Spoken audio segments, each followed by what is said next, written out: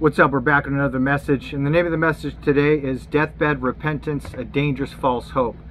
Now, just to give a little bit of an introduction to this message, I'm just going to let you know how this message is going to go. So, I am very aware that this is a sensitive subject, especially when it comes to people that are family and friends that you may think are lost or whatever it may be. And so, I'm going to tell you exactly how this is going to be approached. First of all, let me tell you the two main reasons I'm doing this, two main groups that I'm targeting with this message. First of all, are people that think that they can live in sin, live in rebellion their whole life, and they're counting on just calling out to God at the last second and jumping into heaven.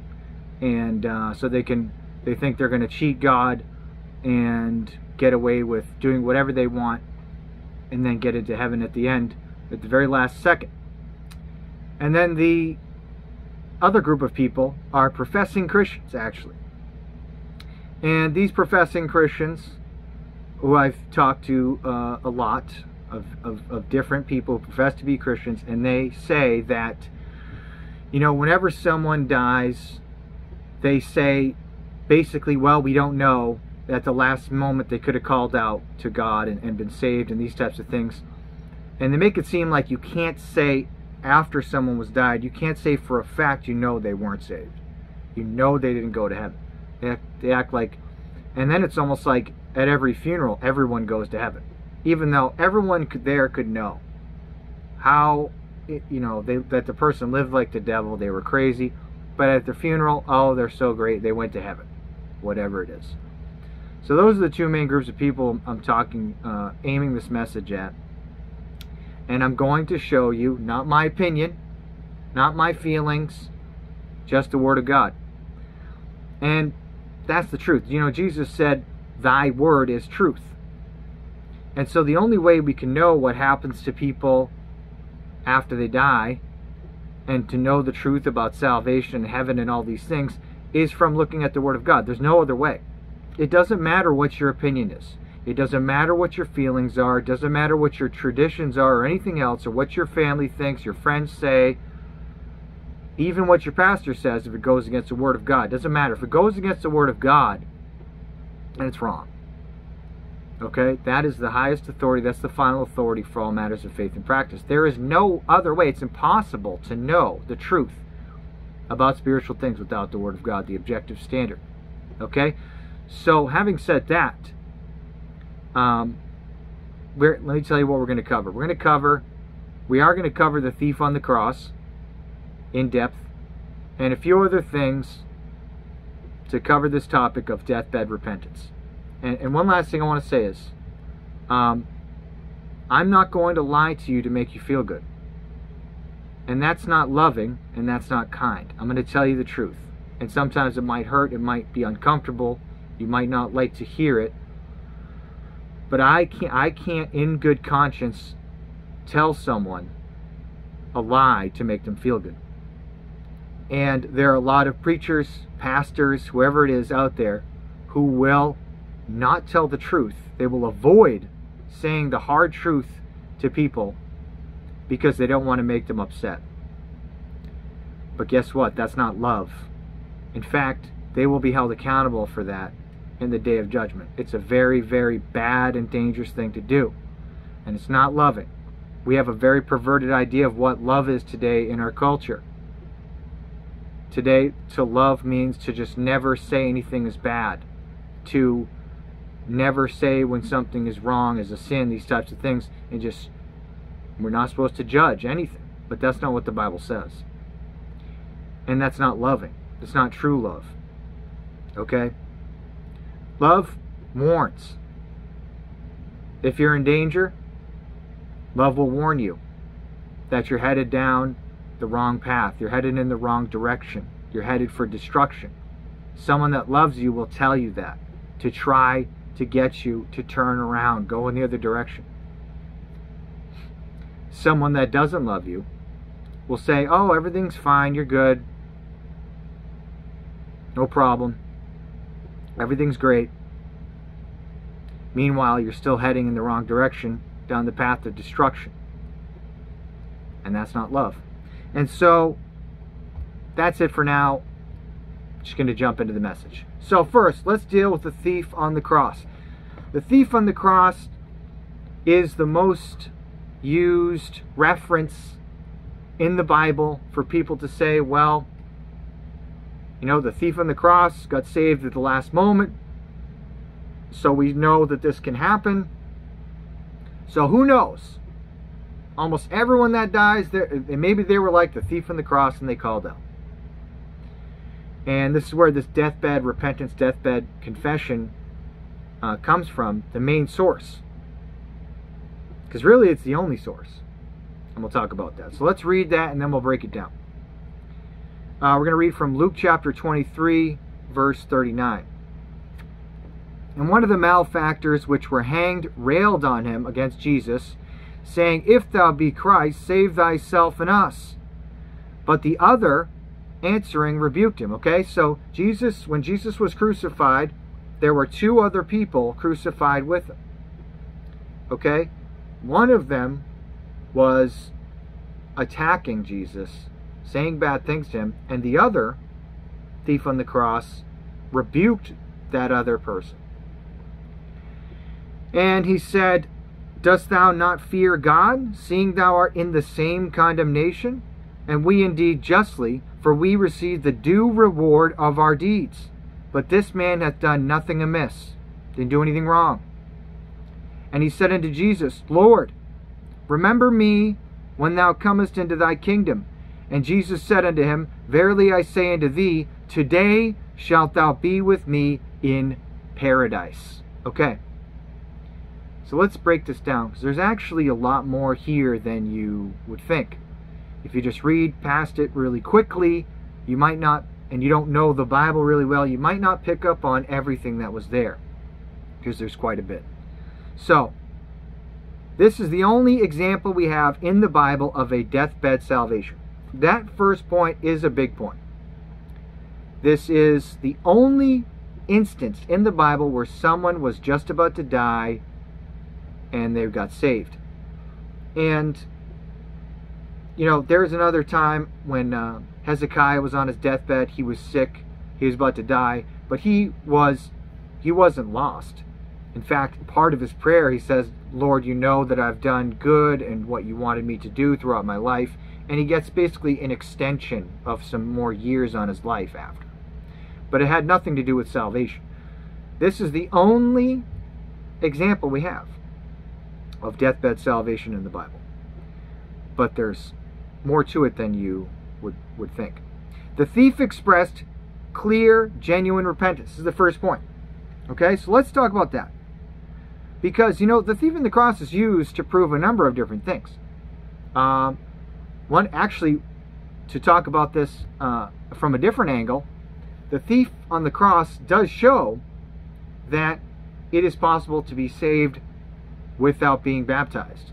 Now, does the Bible say you should be baptized in water? Absolutely.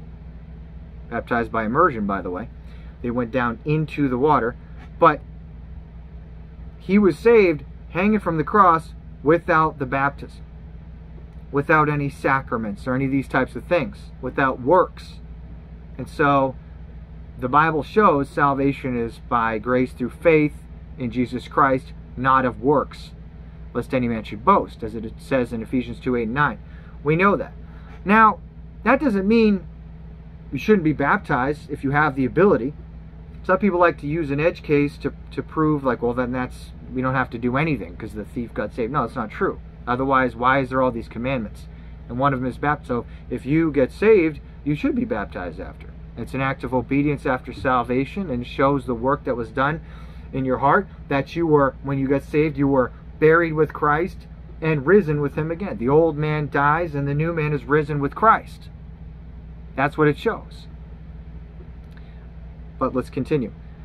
What we see, though, is a genuine repentance. And that's another thing is, some people that attack the definition of repentance say, well, you know, what about the thief on the cross? Did he repent? Well, yeah, he did. He did. Now, he couldn't do anything after, and he didn't have any fruits of repentance. but we show a clear change of attitude that he had. Because at the beginning, actually, he was also saying bad things to Jesus with the other person on the cross. But then he repented. So, first of all, let's look at this. Let's break it down. The thief expressed clear, genuine repentance. First of all, he had the fear of God. The thief on the cross said, "Dost thou not fear God, seeing thou art in the same condemnation?" Right? So part of his rebuke to the other person was saying, "Don't you fear God? You're in the same condemnation as we all are. We're about to die." And so when he's saying, "Don't you fear God," he's expressing that he feels the fear of God. How come you don't? Right? Then the next point is he confessed his sin and admitted that he deserved to be punished for his sin. Confessed his sin and admitted that he deserved to be punished. This is part of repentance. He said, "And we indeed justly, for we receive the due reward of our deeds." Okay? So the thief on the cross admitted, "We indeed justly." It is actually just that I am punished for my sins. This is part of justice, and we receive the due reward of our deeds. What are the deeds? They're sins. Because of our sins, we're getting what we deserve. That's part of repentance. And then he confessed, next is he confessed the sinlessness of Christ. He said, "But this man hath done nothing amiss." Okay? He said about Jesus hanging there on the cross, he has done nothing wrong. He didn't sin. And he didn't. He believed and confessed that Jesus Christ was not just a man, but Lord of all, a king with a kingdom, the Son of God. Not just a man. He recognized, he confessed who Christ really was. He said, "And he said unto Jesus, Lord, remember me when thou comest into thy kingdom." Okay? So he's saying right here, I know you're going to come into your kingdom. You are the Christ, the Son of the living God, like Peter said, right? You are a king with a kingdom. He calls him Lord, which means master, ruler. He was confessing that Jesus Christ was more than just a man.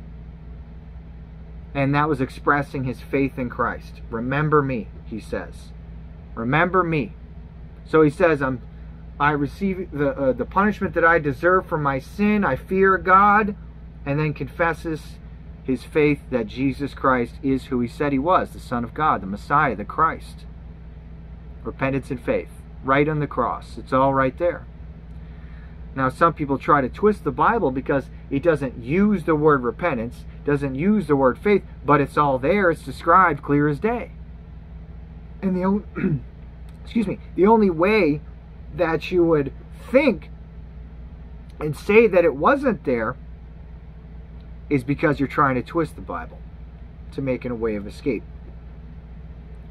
So, this was a clear description of repentance and faith in Christ.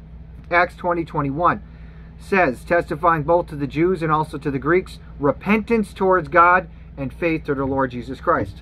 It was both there, repentance and faith in Christ. Now, we always see that in the Bible going together, that repentance and faith are together, the two sides of the same coin. Repentance doesn't save you, but repentance is an act of the heart. Being sorry for your sin, hating your sin, turning from your sin in your heart, right? The thief couldn't turn from his life of sin right there to stop doing anything. It was in the heart. It's broken over it. And he's looking, turning from the sin, turning to Christ. Looks at him. And confessed, he put his faith in him. Okay? So only a repentant heart will put their faith in Jesus Christ. Now, there's that. Now, we're going to break this down more in terms of the whole deathbed confession thing. But that's what happened on the cross.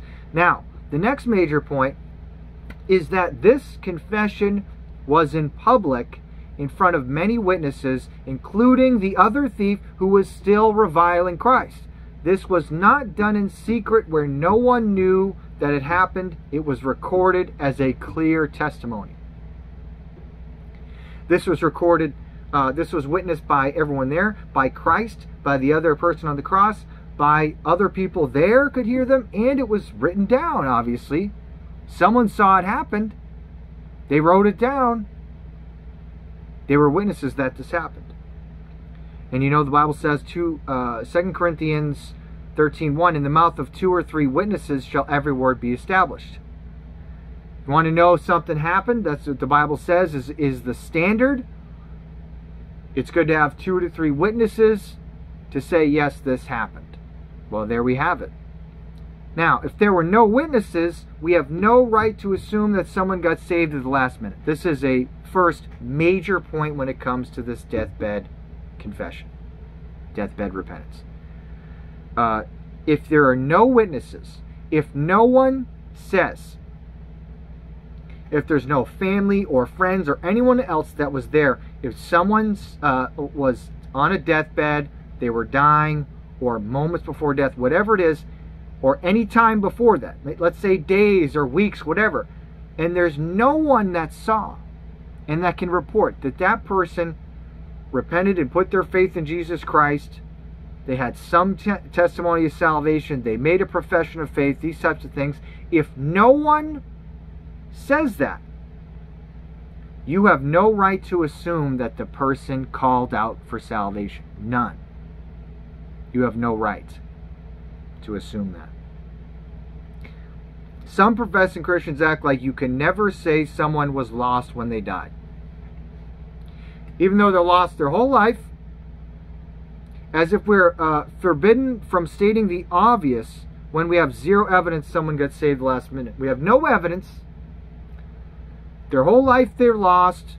They reject the Bible, reject Christianity, live in sin. They don't care about the things of God. Then they die, and someone says, well, we don't know. Yes, we do know, actually. And the only way that your mind should be changed is if we had a testimony to the contrary. You don't default to someone being saved. Especially when Jesus warned that many, wide is the gate and broad is the way that leads to destruction, and many there be which go in thereat. Okay? And few to the narrow way. Why would you default to, well, you never know, they were saved at the last minute? Yeah, well, actually, we don't know that. We don't have any evidence that proves that. And it's not just that. It's not just that, hey, stop that, we don't have any evidence. It's that it's also evil and wrong to say that. Okay? And this is what is so deceptive of our age, and it makes me honestly sick to my stomach because it's a twisting of love. These people act like they're the compassionate ones, they're the loving ones, and it's the opposite. You are not compassionate, you are not evil. I'm sorry, you are doing something evil, but you're not loving by saying, well, we don't know if they were lost. And I'm going to show you from the Bible. It is actually evil to give false hope to lost people that they can just pray real quick at the end of a life of wickedness. God specifically warns against giving false hope to lost people. Okay? I'm going to read you some verses here. This is a general principle. Jeremiah chapter 23, verse 16. Thus saith the Lord of hosts, hearken not unto the words of the prophets that prophesy unto you. They make you vain.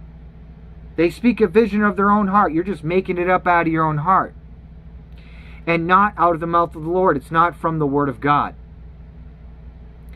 They say still unto them that despise me, the Lord hath said, ye shall have peace. Wow. So God is condemning false prophets, false teachers, or anyone really, that says to lost people, people that despise God, if you say to them, you will have peace, you will go to heaven, you will be saved. And they say unto everyone that walketh after the imagination of his own heart, no evil shall come upon you. Wow. So people that walk after the imagination of their own heart, these are lost people, right? They do whatever comes into their heart.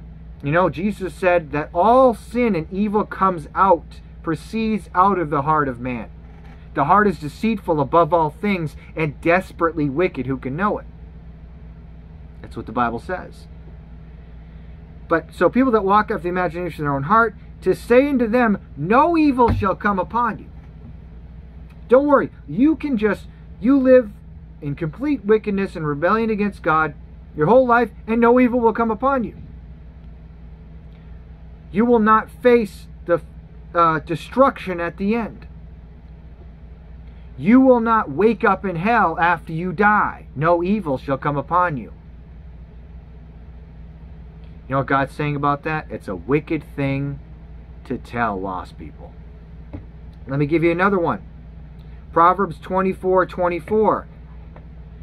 He that saith unto the wicked, thou art righteous, him shall the people curse, nations shall abhor him. Abhor means extreme hatred, by the way. But to them that rebuke him shall be delight, and a good blessing shall come upon them. So if you say to the wicked, thou art righteous, him shall the people curse, nations shall abhor him. Very strong words against someone that tells a wicked person, a lost person, you're righteous.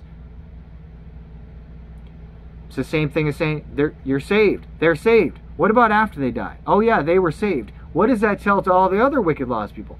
Hey, you think they don't watch? You don't think they listen to you? Right? Imagine they watched their friend. These lost people, they watched their friend. They lived in absolute sin and rebellion their whole life. They never got saved. They never professed to be saved. They die. Then after their death, they hear you say, oh yeah, they went to heaven. What does that tell them? Aren't you preaching a message to them? And you're telling all those lost people, you can do the same thing. Live in sin, live in sin, live in sin. And at the end, you go to heaven. No problem. And that's what we'll say after you die. That's the message that you're conveying. Now, you don't think that God is upset with that, with you for saying those things? Well, it says, him shall the people curse. Nations shall abhor him. Doesn't that show you how God feels about people that do that? That tell the wicked that they're righteous? If you say a lost person may have gotten saved at the last minute, after they die, with no evidence, you are spreading false hope to the living lost people and strengthening the hands of the wicked. Ezekiel chapter 13, verse 22, because with lies you have made the heart of the righteous sad, and whom I have not made sad, and strengthened the hands of the wicked, that he should not return from his wicked way by promising him life. If you promise the wicked life, you are strengthening the hands of wicked, instead of that he should return from his wicked way, instead of that he should repent. Right? If you don't tell them to repent, but instead you promise them life, God says that's wicked. And it says that you are lying, by the way. It says, with lies, you have strengthened the hands of the wicked by promising them life. So guess what? You're also a liar. Again, listen, I'm not being mean. I'm just telling you the truth. Okay?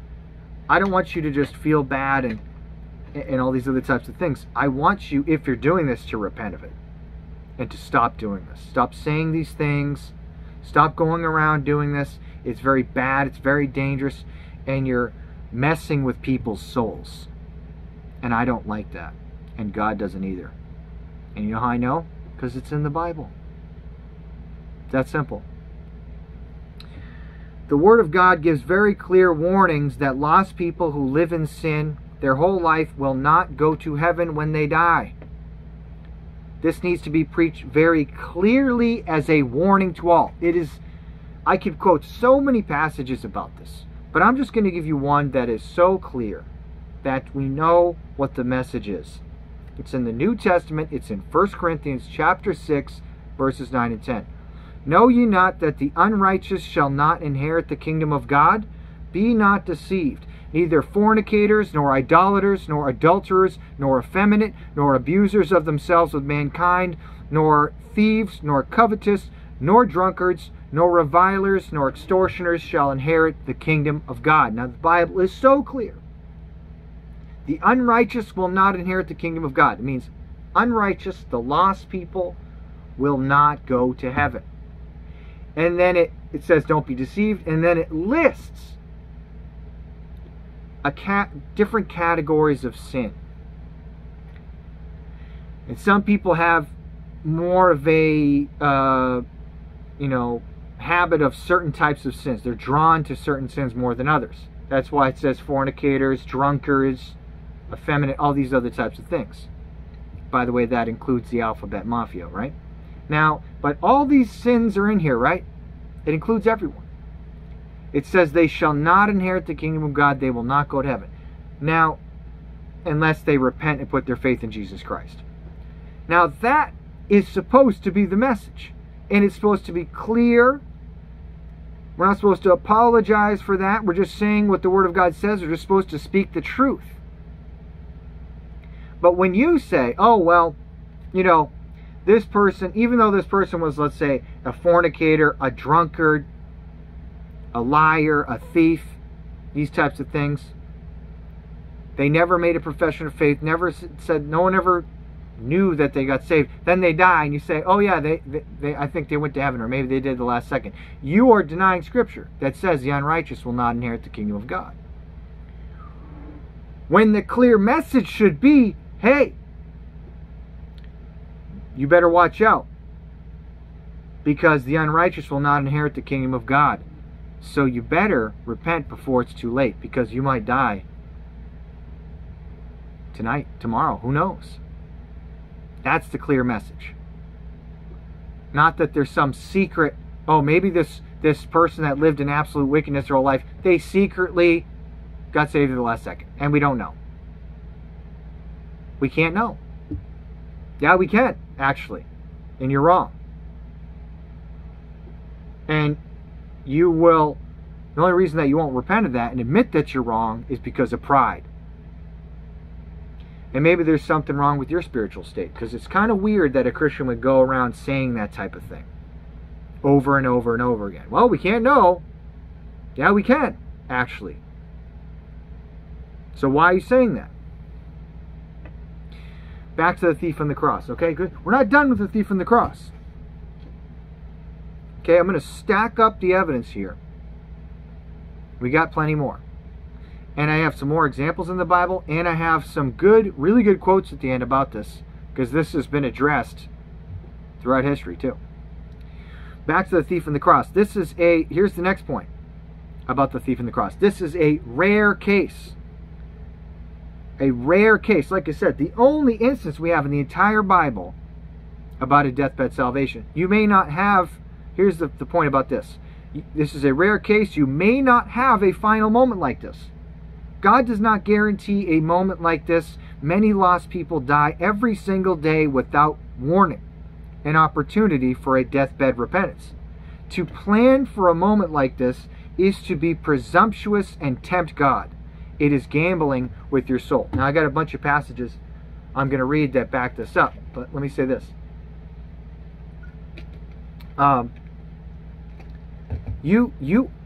Who says that you're going to get a deathbed moment? You know, not everyone dies in a deathbed, in a hospital, laying there for months or whatever it is. Final moments. A lot of people go out for a drive one night and they never come home. Or if you know, there's a huge accident and a tractor trailer comes barreling across the highway onto the other side, hits you head on. You think you're going to have time? There's no time. And there's many, many other instances. Thousands and thousands of people Every day, die without warning, without a deathbed. What makes you think that you're going to have one? It's very presumptuous. And again, I said you're gambling with your soul. You're tempting God. Saying, what do you think? You're going to fool God? You think you can think in your heart and in your mind, well, I'll just do whatever I want for a while, and then once I get really old, I've lived it up real good. Right before I die, I'll say a quick prayer. I'll be all set. You think God doesn't know your thoughts? You think He doesn't know about your wicked plan? Of course He does. Who do you think you're fooling? You think you're fooling God? You have really deceived yourself. God knows every thought that you've ever had and ever will have. He knows your plan. And what if He knows that you're planning on that deathbed and then He doesn't give you a deathbed? Because He knows what you're trying to do. Because you don't really care about your sin against a righteous and holy God. You don't care that you spit upon the sacrifice of Christ your whole life. You don't care about any of that and making peace with God.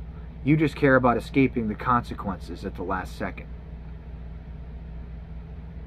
You don't really care about your sin against God. So let's read some verses here. Proverbs 27:1. Boast not thyself of tomorrow, for thou knowest not what a day may bring forth. When you wake up every day, you have no idea what's going to happen that day. No, you have plans. You can try to imagine what will happen that day. Even just a mundane day. You're getting up, you're going to work. Clock in, go work, clock out, come home, blah, blah, blah. You have no idea what's going to happen.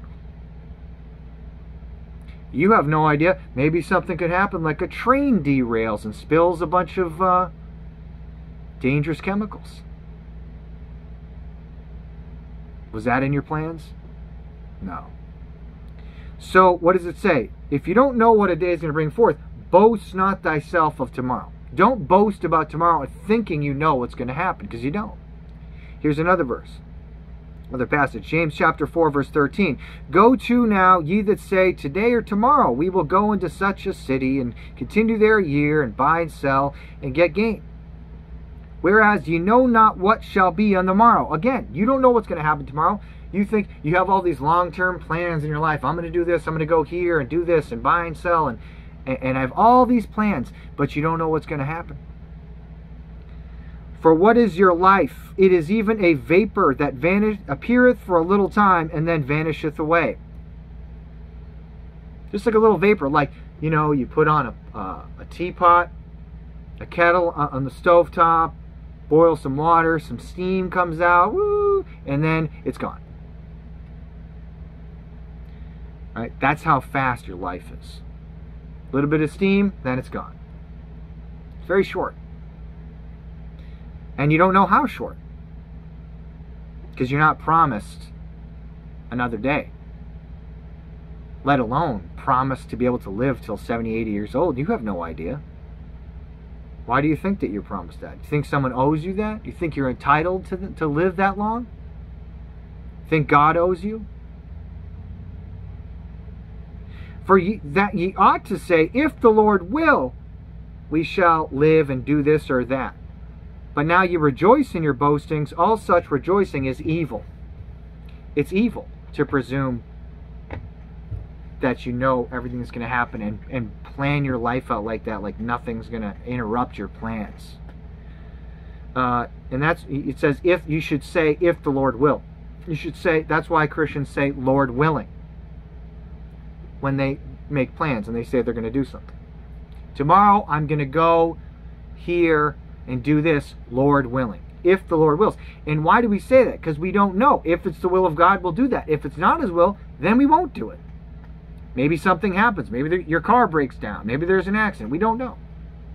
It's up to God, because God's in control. But if you rejoice in your boastings, it says it's evil, and boasting is associated with pride. And that's what happens. You're filled with pride, so you think you're in control of everything. Oh, God, no, it's not God, right? God's not. What do you mean, God? It's not up to him, it's up to me. That's what you think. No, God is in control. And you, again, don't know what's going to happen tomorrow, so don't presume you know what's going to happen. Here's more. Another passage. It's going to get more intense. Ecclesiastes chapter 9, verse 11. I returned and saw under the sun that the race is not to the swift, nor the battle to the strong, neither yet bread to the wise, nor yet riches to men of understanding, nor yet favor to men of skill, but time and chance happeneth to them all. Oh man, a lot of people filled with pride who are strong, wise, they have money, these types of things. They get a lot of pride, especially in their status, right?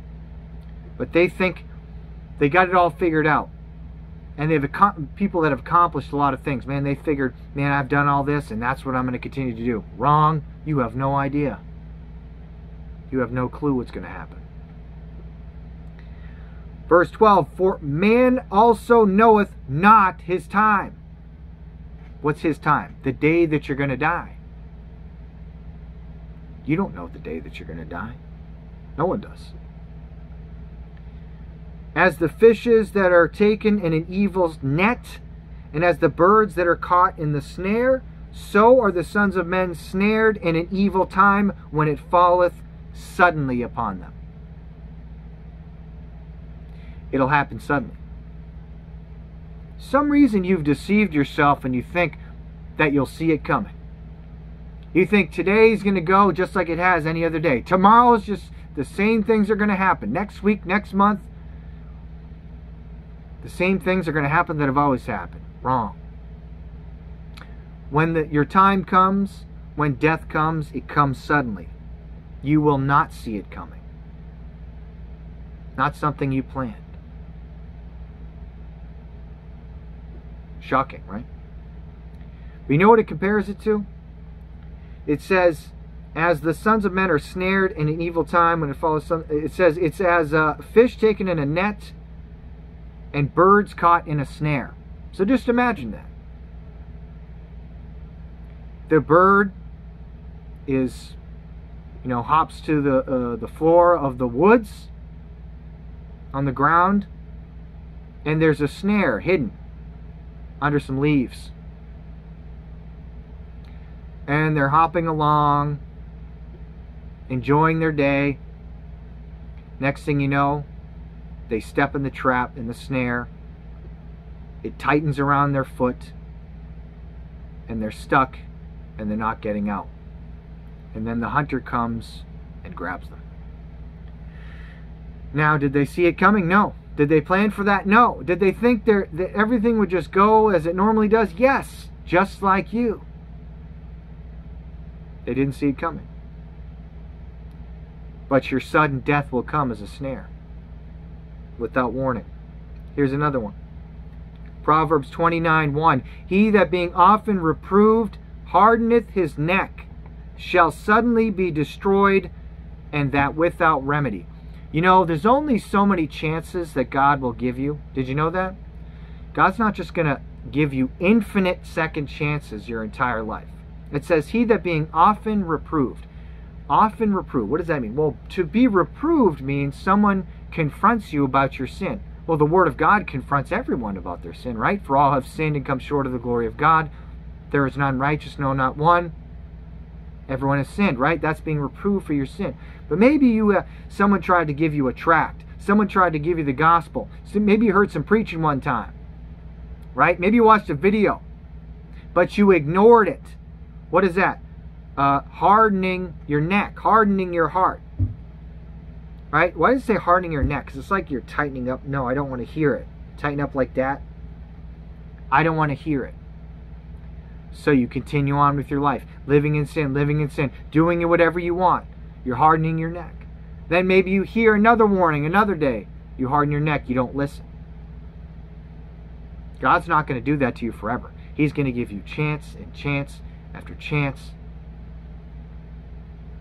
But one day the chances are going to run out.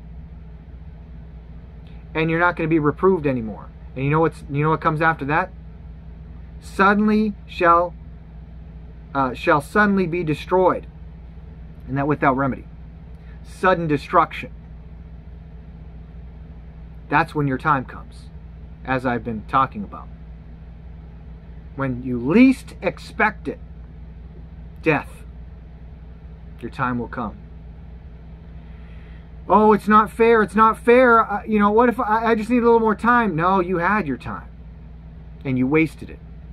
And you spit upon the sacrifice of Christ. You denied the Word of God. And not only that, a lot of times you attacked everyone who tried to warn you. Oh, they're hateful, and I don't want to hear it, they're annoying, and all these other things. Great. That's how you feel. Okay, well, it's only going to happen so much. You're only going to get so many chances. And then one day, suddenly shall he be destroyed. And the people that love you the most are the ones trying to warn you before the sudden destruction happens. Proverbs 6:15, therefore shall his calamity come suddenly, suddenly shall he be broken without remedy. Starting to see a theme here? The calamity comes suddenly, suddenly broken.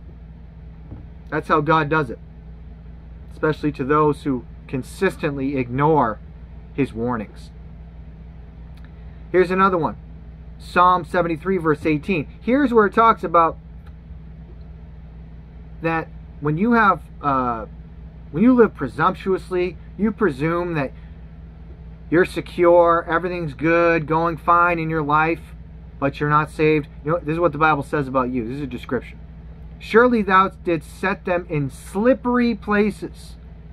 Thou castest them down into destruction.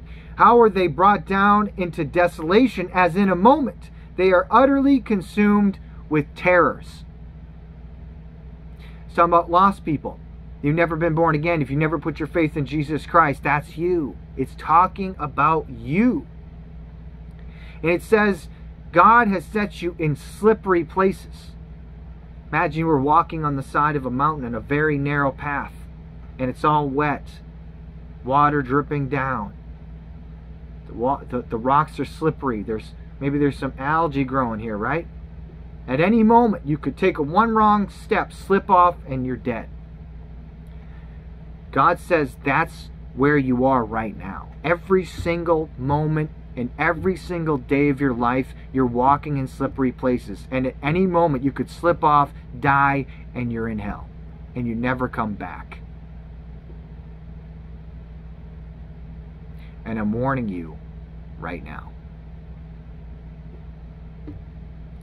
As in a moment. One moment you're here, the next moment you're not. You're gone. Now, those are all the passages that we're going to talk about that warn about you not boasting about tomorrow, thinking you're going to get that deathbed, repentance, because you most of the time won't get it.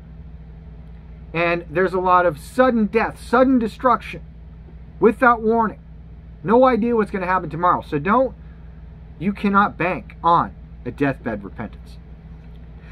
There are warnings about God not listening to those who ignored God's pleas when the time for judgment comes. That's another one. I was kind of talking about this a little bit, but God mentions this in the Bible where he warned people over and over and over again, reached out to them, trying to get them to repent. They refused to listen, refused. And then at that last moment, when they are experiencing the consequences of their actions, they cry out, no, no, no. And then it says, he doesn't listen anymore. He said, no, the time to listen was before, when I tried to warn you over and over and over again. I'm not listening anymore. Now that you experience the consequence for your actions, now you want to listen. No, it's too late. Zechariah chapter 7, verse 11. But they refused to hearken. and pulled away the shoulder, and stopped their ears, that they should not hear.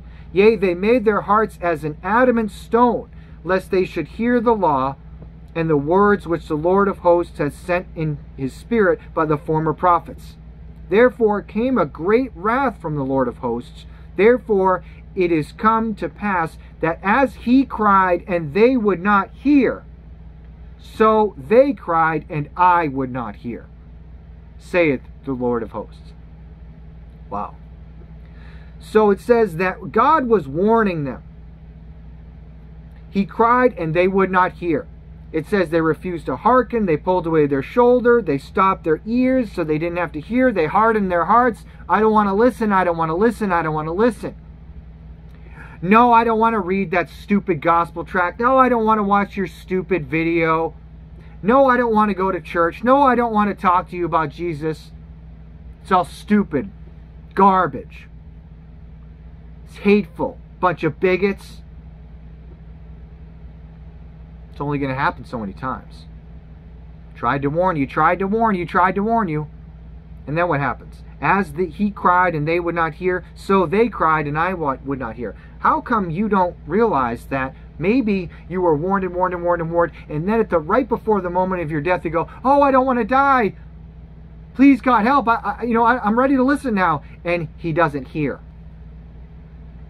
Where does it say in the Bible he has to hear?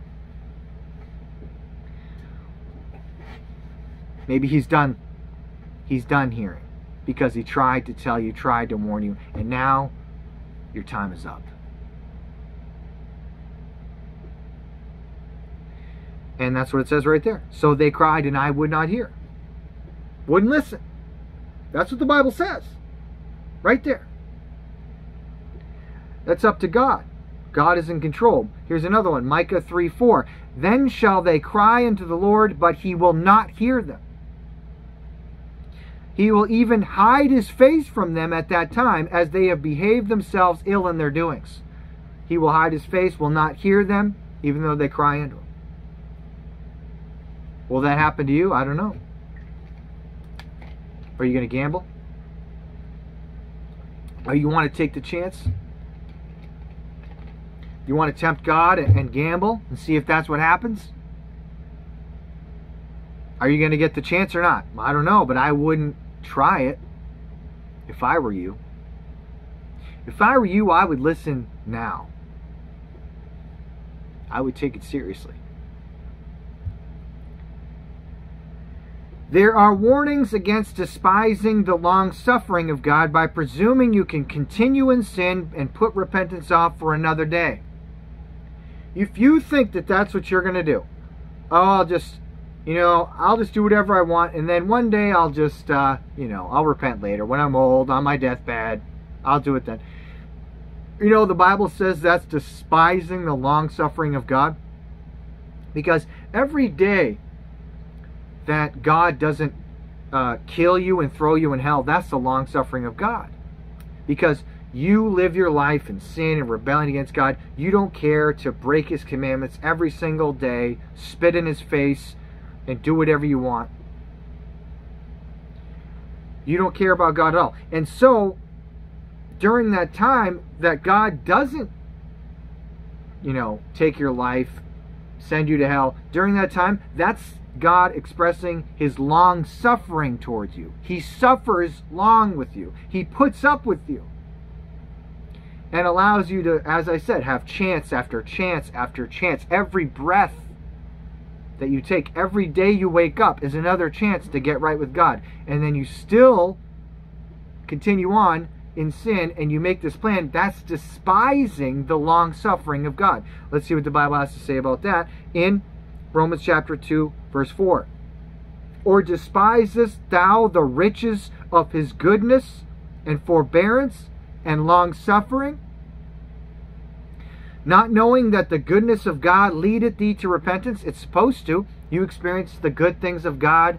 He allows you to have food and drink and these types of things and money. You think, oh, I go to work and I make all my money. That's all me. God allows you to do that. All right? At any moment, God can have you fall off of a ladder and break your legs, and then You can't go to work. Oh, now what? Now you can't work for your own money. Well, that's up to God, right? That's not up to you. And so everything is a gift from God. Every single thing you have. That's from the goodness of God. And it's supposed to lead you to repentance. But when you despise God, you're despising His goodness, you're despising His long suffering as well. But after thy hardness and impenitent heart, treasurest up unto thyself wrath against the day of wrath and revelation of the righteous judgment of God, who will render to every man according to his deeds. You will be held accountable for your deeds, for your sins, everything you've ever done. You will be judged by God. Now, it says, one more thing I want to highlight is it says, but after thy hardness and impenitent heart. Okay? A hard heart is an impenitent heart. An impenitent heart means a heart that refuses to repent. That's what impenitent means. You refuse to repent, but you want to continue in sin. You know what it says? Those that have a hard heart that refuse to repent, they treasure up unto themselves wrath against the day of wrath and the revelation of the righteous judgment of God. You are treasuring up wrath, building up more and more wrath against you every day that you harden your heart and refuse to repent towards God. And you're despising His long suffering. So, if you presume that you can continue in sin, put repentance off for another day, this is what you're doing. You're actually just treasuring up wrath for yourself later, not the mercy of God. Let's continue. The command, okay, so now, what is the command, right? The command of God is not put it off for another day. The command is to repent now. The command of God is to repent now, not to wait and put it off for another day. Let's look at what the Bible says. Acts chapter 17, verse 30. And the times of this ignorance God winked at, but now commandeth all men everywhere to repent. Everyone, everywhere, God commands to repent. It is so clear in the Bible, you can't mess this up. It's not confusing. It's clear. Okay? There's no misinterpreting this. He commands you to repent now. Not to wait. 2 Corinthians chapter 6, verse 2. For he saith, I have heard thee in a time accepted, and in the day of salvation have I succored thee. Behold, now is the accepted time. Behold, now is the day of salvation. Now is the time to get saved. It's not to put it off for another day. Because again, if you think, well, I'll just wait another day, that day may never come. That's not me speculating, fear-mongering. It's just reality. It's facts. And I already showed you a bunch of verses talking about this. What makes you think that you can count on another day, that day will ever come? Now is the day of salvation. That's when you're commanded to repent and get saved. Repentance, next point, repentance is a gift of God. That's another important point. Acts chapter 11, verse 18. When they heard these things, they held their peace and glorified God, saying, Then hath God also to the Gentiles granted repentance unto life. God granted repentance to the Gentiles as a gift. Here's another one. 2 Timothy chapter 2, verse 25. In meekness instructing those that oppose themselves, if God peradventure will give them repentance to the acknowledging of the truth. Okay? Again, give them repentance? Yes, because giving them repentance as a gift to the acknowledging of the truth. Now, I'm going to explain this a little bit more before I get into the next point. Repentance, okay, so repentance is a gift. The next point is repentance is a response to pricking of the heart or conviction by the Holy Spirit. Okay? Now, this is something people like to argue about, but it's pretty simple. Okay? Repentance is a gift. So it's absolutely false that somebody just, anytime they want, they can just muster up conviction from the Holy Spirit of their heart, of the whole life of sin. That doesn't happen. It has to be the Holy Spirit is pricking your heart, convicting you of your sin. I'm going to read some verses about that. But you can resist that conviction. I believe the Bible's very clear about that. Stephen said that ye do always resist the Holy Ghost. Okay? So when that pricking of the heart comes, that conviction of the Holy Spirit, that can be resisted, and that's where people harden their hearts. Okay? And that's, you know, that's a debate about, everyone gets into a debate about free will and all these other types of things, but this is clearly taught in the Bible. Very clearly taught. Okay? That it's a gift, and that, you know, there has to be a pricking of the heart and a conviction of the Holy Spirit, but also that can be resisted. People can, it's not that it's irresistible. No, it can be resisted. And that's why they harden their hearts.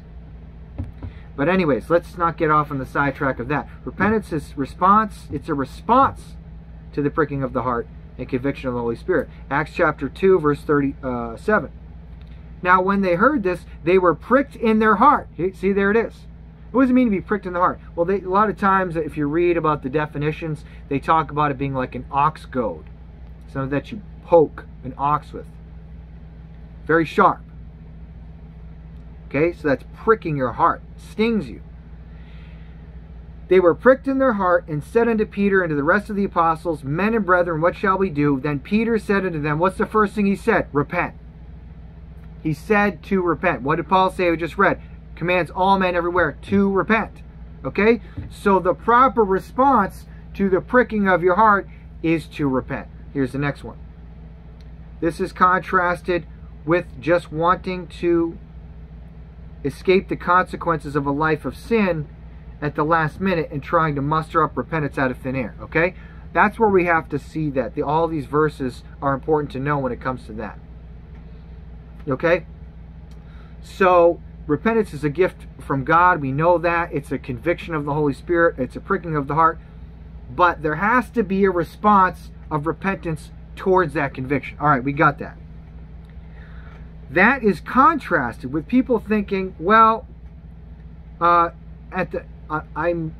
maybe they felt conviction before. Some people, this has been documented multiple times, where I've heard old messages about this too, sermons where the preacher talks about they were preaching a message and there was someone who was clearly feeling conviction, but they were resisting it. And they're gripping the pew in front of them till the knuckles are white. Tears coming down their face, but they're hardening their neck and they're refusing and refusing and refusing. They're fighting against it, resisting it. As I said, that isn't going to happen at unlimited times in your life. It's not going to happen at unlimited times. So, someone just wants to escape the consequences at the last minute, right? They live a life of sin, doing all kinds of wicked things, and then right before they're about to die, they get scared of death. Oh, I don't want to suffer the consequences. I don't want to go to hell. I don't want to do this, this, and this. So I'll just, out of nowhere, oh, I'm sorry. You're just going to muster it up out of thin air. But do you really mean it, though? Or you're just saying that because you want to escape the consequences? And what if God let you live after that? Would you, be honest with yourself, would you go back to doing the same exact things you've always done and go back to that life of sin? Or would it be a genuine change? Don't lie. You can't lie to God. You can lie to me, you can't lie to God. So, that's the contrast between those two things. In the scriptures, no one had a problem saying, okay, this is the next point, okay? So that's all to do with repentance and, as a gift and conviction and all these other types of things. Who says you can just muster up this conviction right before you die? That's garbage. You know? It's this false gospel of the 1, 2, 3, repeat after me, quick little sinner's prayer thing where people say something with their mouth, but they don't believe and repent in their hearts. Just because you say something with your mouth doesn't mean you believe it in your heart. And you know that. But here's another major point, okay? And this is specifically focusing on the Christians, the professing Christians who say, well, we can't say someone definitely went to hell. Well, that was said multiple times in the Bible. In the scriptures, no one had a problem saying that someone definitely died and went to hell. No one had a problem with that. Here are some examples of saying someone was lost and went to hell. Just going to go through these real quick. Judas, clear example, right? The apostles said Judas went to hell. Acts chapter 1, verse 24. And they prayed and said, Thou, Lord, which knowest the hearts of all men, show whether of these two thou hast chosen, that he may take part of this ministry and apostleship, from which Judas by transgression fell, that he might go to his own place. What's his own place? Hell. They said he went to hell. Okay? All of these apostles said Judas went to hell. No problem saying it. Well, maybe he called out the last second. Maybe he called out when he was hanging. No. Garbage. They said he went to his own place. Here's another one. Jesus speaks of the eternal fate of Judas. John chapter 17, verse 12. While I was with them in the world, I kept them in thy name. Those that thou gavest me I have kept, and none of them is lost, but the son of perdition, that the scripture might be fulfilled. So Jesus said, none of these apostles that you've given me are lost, except for the son of perdition. Who's that? Judas. He is lost. Jesus had no problem saying that. And another time he said he was a devil. Mark 14:21. The Son of Man indeed goeth, and as it was written of him, but woe to that man by whom the Son of Man is betrayed. Good were it for that man if he had never been born. How about that warning? Not only did he say that, Judas went to hell, he was lost, but he also said it was good that he should never have been born. And you might say, well, I'm not, come on, man, I'm not Judas. I didn't betray Christ. You betray Christ every time you spit upon his sacrifice and reject the gospel from people that love you and try to tell you about the truth. You are Judas. Jesus Christ took your sin, the punishment for your sin. He rose again from the dead. He's offering the gift of eternal life. When you reject that, you do betray Christ. You do spit upon his gift. Because you want other things. You know what happened with Judas? He would rather have all these other things. He could have had Christ, salvation in Christ, but he chose the bag of money. He was covetous. And he took that instead of Christ. You do the same thing. When you say, I want my sin, a life of sin, instead of Christ.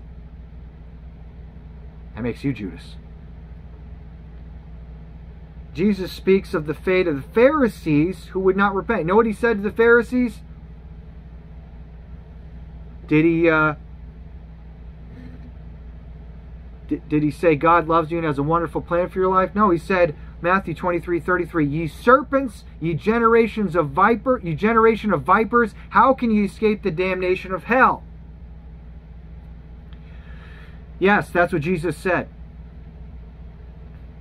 So, you like to put that in your social media profile, that you're a follower of Christ and to be Christ-like, and we need to do this and that. Well, here's being Christ-like. How shall you escape the damnation of hell? That's what he said. So he had no problem talking about their fate, that a lot of those Pharisees would go to hell. Ain't no problem with that.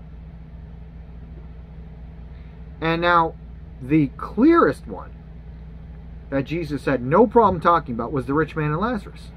Jesus Christ preached about a rich man that died and went to hell.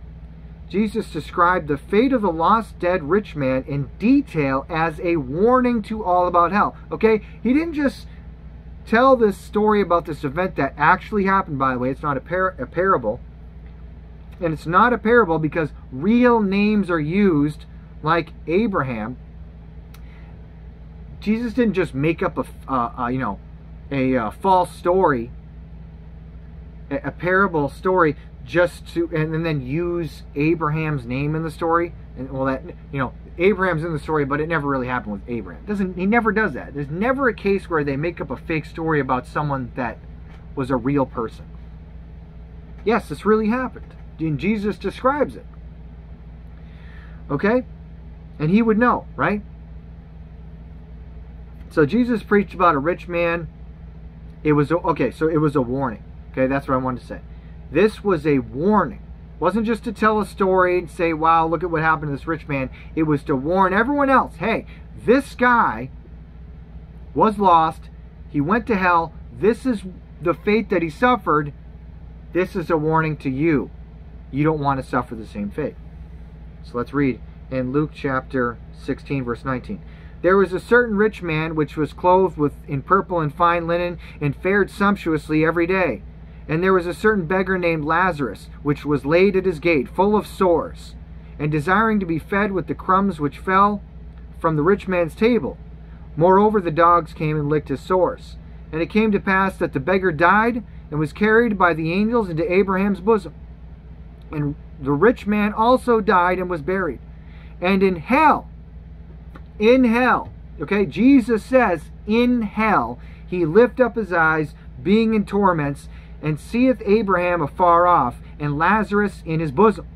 And he cried, saying, Father Abraham, have mercy on me, and send Lazarus, that he may dip the tip of his finger in water, and cool my tongue, for I am tormented in this flame. But Abraham said, Son, remember that thou in thy lifetime receivest thy good things, and likewise Lazarus evil things, but now he is comforted, and thou art tormented. Okay? So this is a warning very clearly. The rich man, it said, where did he end up? In a place where it says he was in hell. It says he was in torment. It says he was tormented in this flame, in fire. And the point is, Jesus had no problem saying, this rich man was lost. He died. Where'd he go? Hell. He didn't lie about him, saying, well, maybe I don't know. We don't know. We can't say where he went. We don't know. Jesus takes the opposite approach. He says, not only do we know where he went, I'll tell you. In fact, I'll describe in detail what happened to him after he died, as a warning to all the living. How much is this contrasted with these professing Christians who say we can't say what happened to someone when they died? Another thing that Jesus did, you might skip past this really fast and not notice what he did, but Jesus himself used a recent tragedy where 18 people died to warn of uncertainty of life and the need for repentance. Let's look at it. Luke chapter 13, verse 4. Or those 18 upon whom the tower in Siloam fell, slew them. Think ye that they were sinners above all men that dwelt in Jerusalem? I tell you, nay, but except ye repent, ye shall all likewise perish. Now we see this is, Jesus is preaching an important message about, again, the necessity of repentance to everyone, right? He's saying, just because they suffered this fate, that doesn't mean they were more wicked than everyone else. You never know, right? The uncertainty of life, what should happen. He's saying, no, same thing with you. You need to repent. Everyone needs to repent. Doesn't mean they were more wicked, right? So that's that message. But what I want you to focus on is that this was a tragedy where 18 people died because a tower fell on them. So imagine that. Imagine there was something that happened nowadays, a building collapsed and a bunch of people died, or some other accident happened, a bunch of people died, and then imagine a preacher said, hey, you think that those people were wicked because they suffered such, they must have been awful to suffer some type of fate like that, right? No, because that was a common belief at the time, right? He said, no, you need to repent before it's too late. Imagine a preacher said that today. Hey, you better repent before it's too late, because look at what happened to these people that just died in this accident. Oh, people be furious. They'd be upset. They'd flip out. That's what Jesus did. And people pretend that they're followers of Christ, but they don't like actually the words of Christ and the example of Christ. They like to cherry pick little things here and there and not get the full picture. Okay?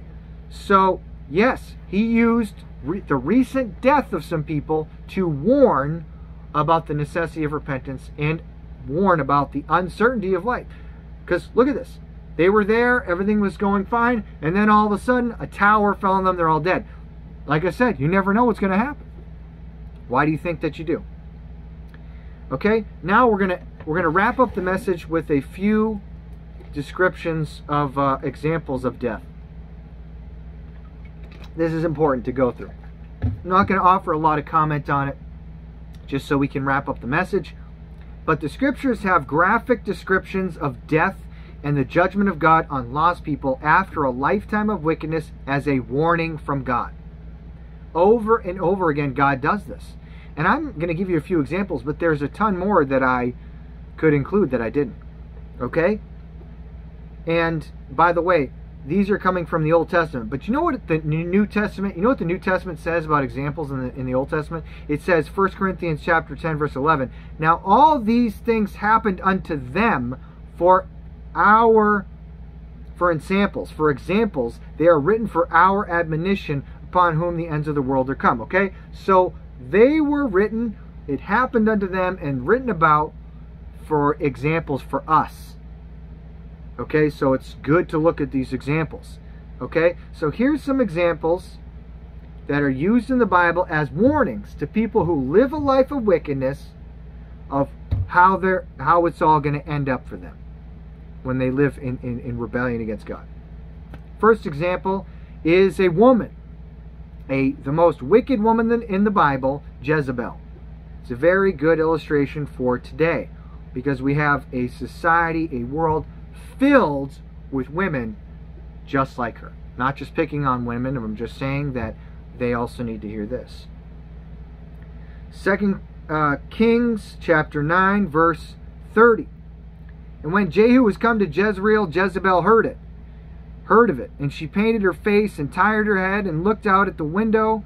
And as Jehu entered in at the gate, she said, Had Zimri peace who slew his master? And he lifted up his face to the window and said, Who is on my side? Who? And there looked out to him 2 or 3 eunuchs. And he said, Throw her down. So they threw her down, and some of her blood was sprinkled on the wall and on the horses, and he trode her underfoot. He drove over her body with the chariot. And when he was come in, he did eat and drink, and said, Go see now this cursed woman, and bury her, for she is a king's daughter. And they went to bury her, but they found no more than her skull, and the feet and the palms of her hands. Wherefore they came again and told him, and he said, This is the word of the Lord, which he spake by his servant Elijah the Tishbite, saying, In the portion of Jezreel shall dogs eat the flesh of Jezebel. And the carcass of Jezebel shall be as dung upon the face of the field in the portion of Jezreel, so that they shall not say, This is Jezebel. Wow. Very bad ending for Jezebel.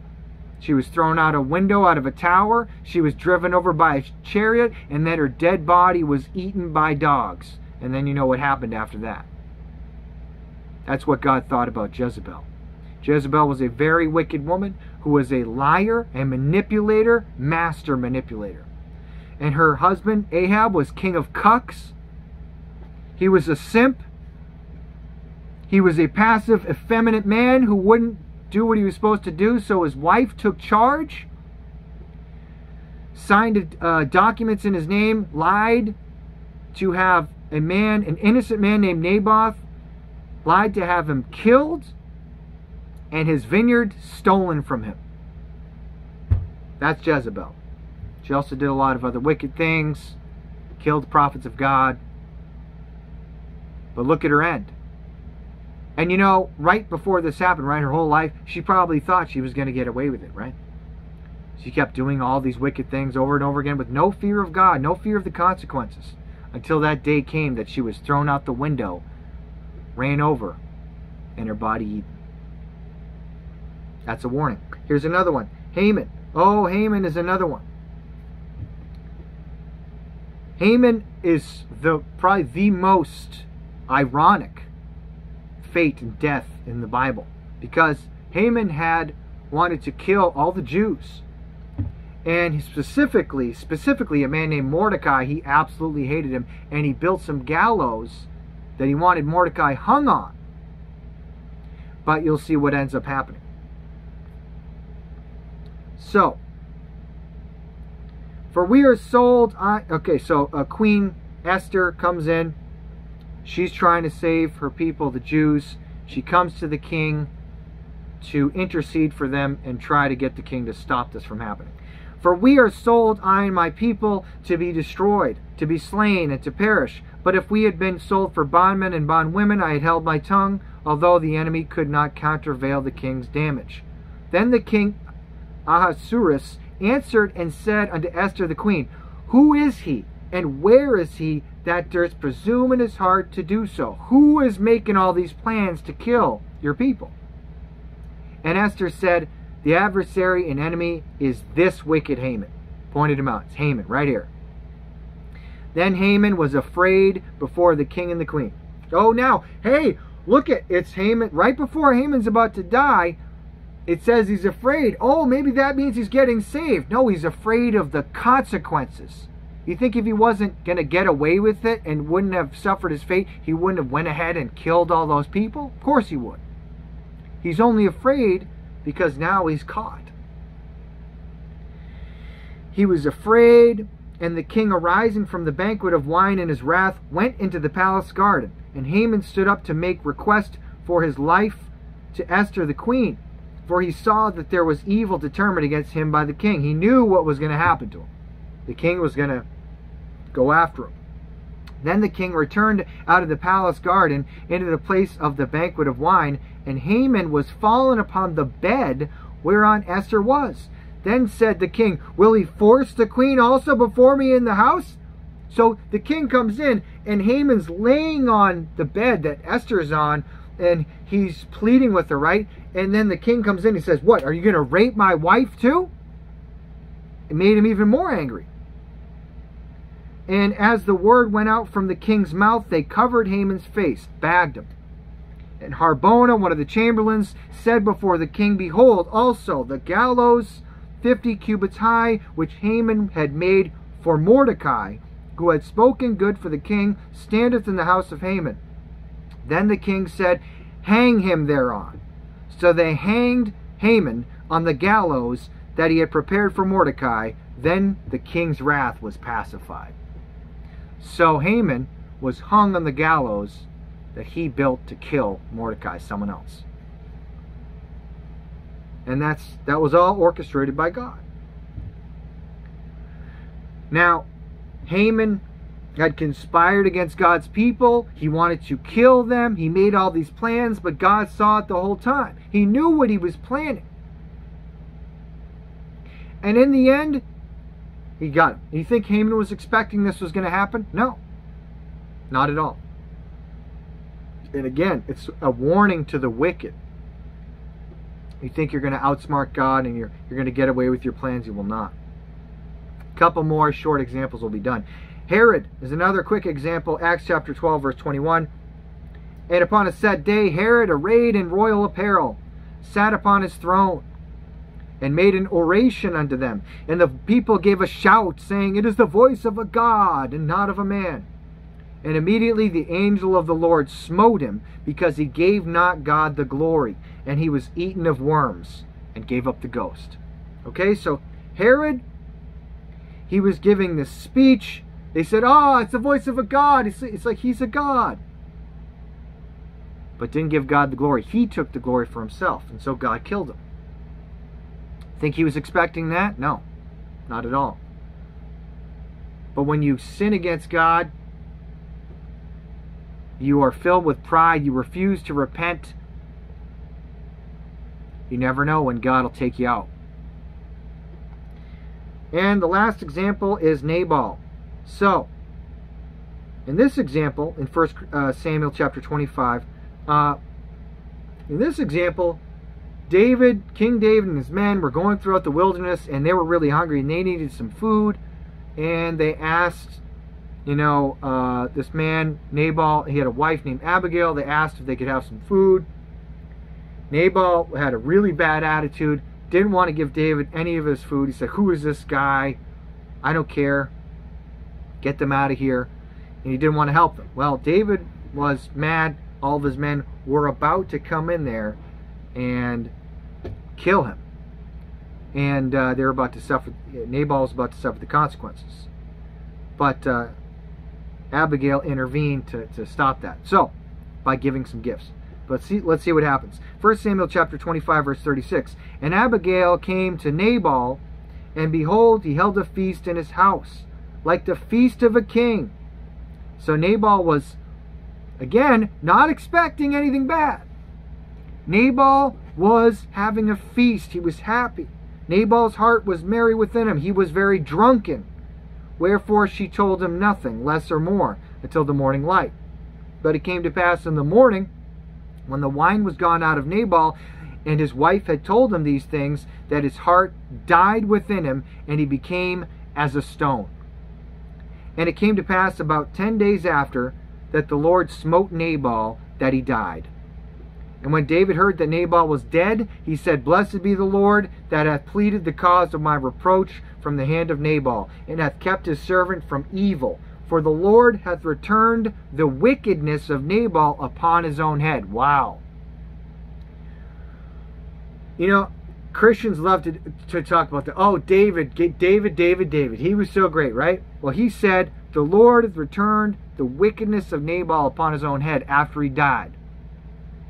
Did David say, well, maybe at the last moment he cried out and no one knows what happened to him when he died? Yeah, God killed him. He went to hell. He's wicked. David said he was a wicked man. Thank you, God, for taking him out of the way. That's what happened. And God killed him, and Nabal wasn't expecting it. The night before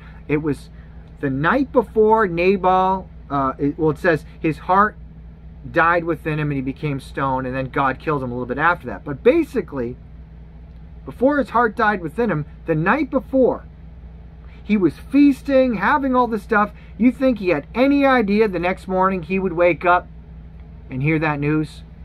He had no idea. Guess what? This is another warning to you. Warning to the wicked. Here is the conclusion. Okay? We are to warn about the dangers of living in rebellion against God. The death of the wicked is used many times by God as a warning. That warning is destroyed when a professing Christian says that we can't say for sure a lost person went to hell. Oh, we can't say. Yes, we can. In fact, not only can we should. Okay? Now, I'm saying when we have clear knowledge that someone had no testimony, all it was sin, they rejected the gospel, and we know that for a fact, then it's our duty to warn. We should offer no hope to the wicked of a deathbed repentance escape hatch. That is a very bad, dangerous thing. It's casting a stumbling block before lost people, and you will be held accountable before God for doing that. Instead, we should preach about the urgency of repentance and faith in Christ now before it's too late. Okay? We need to preach about that. That the message is repent of a life of sin and rebellion against God and put your faith in Jesus Christ alone. You're not saved by your own works.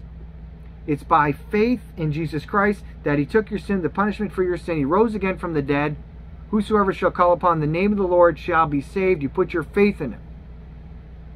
Right? But we tell people the time to do that is now. God hath commanded all men everywhere to repent. Now. And the urgency of that. And saying you don't know if you're going to survive. If you're going to live another day, another hour. You don't know. That's what we should preach. The urgency of it. And one more thing, I'm going to read a couple quotes and we'll be done. And there will be extra special accountability for pastors, preachers, whoever it is, that lie to people. When there's a clear case of someone was lost They lived in wickedness their whole life. They never got saved. They never had a true testimony. And then they say, oh yeah, they went to heaven. That, I fear for that person. You are not going to have a good time when you stand before God. That's all I got to say about that. Now, I'm going to end the message with a couple quotes about deathbed repentance. That's a couple quotes that I found. One from J.C. Ryle. Some really good quotes here. And then we'll be done the message. But I thought these were some good quotes to summarize this subject and the proper view that we should have. So this first one's from J.C. Ryle. I dare say you are planning on a late repentance. You do not know what you are doing. You are planning without God. Repentance and faith are the gifts of God, and they are gifts that He often withholds when they have been long offered in vain.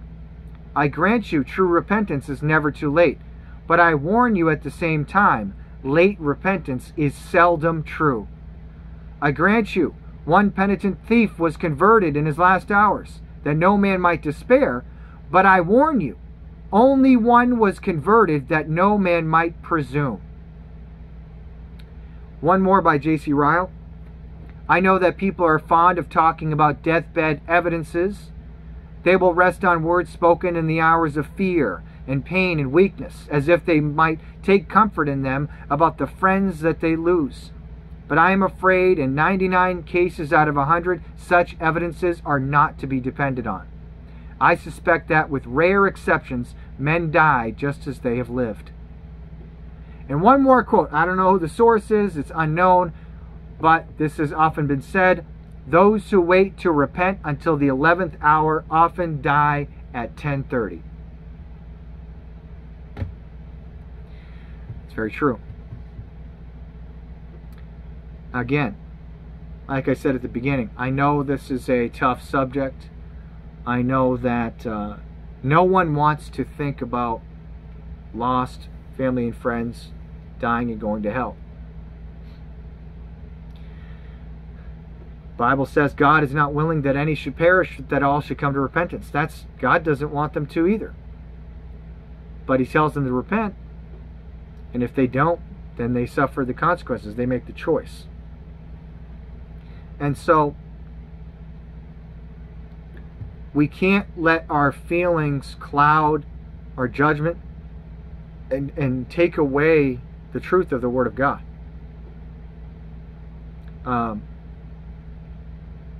The truth is the truth. We can't lie. And you're not helping anyone by lying. Again, it's not from a place of love. That's not love. It's not love to avoid telling the truth to someone because you're worried that they might get upset. Trust me, when you die and you stand before God, you're not going to worry about, oh, I warned someone and they got upset with me. Obviously, I'm saying, I have a bunch of videos about witnessing to people. You should have a good attitude and have charity with people. But you don't avoid speaking the truth. And you don't avoid giving people at least one chance. Trying to give someone a tract, trying to talk to them about the gospel, trying to open up the conversation, do whatever you can. But if they reject it, that's their choice. So anyone who was trying to count on the deathbed repentance, take heed to these warnings. Do not ignore them. And everyone else who tries to say we can't say someone dies when they were lost, we don't know if they called out last moment and stuff like that, you're wrong. You're dead wrong. You're denying the Bible. You're against the Bible. Stop spreading this false gospel, really, false idea. And that's pretty much it. Thank you for watching, listening. Please like, share, subscribe. Check out the links below, especially click in the description. Make sure you subscribe to the Telegram feed. It's the most important place to go where you're going to get everything, all notifications for all messages with video or audio, also the PDFs, will be put in there, news updates, other ministry updates, all types of things like that. And if I get censored, you'll be able to find out where I am from there. Thank you for all the support and all the prayers. God bless you. Have a good day.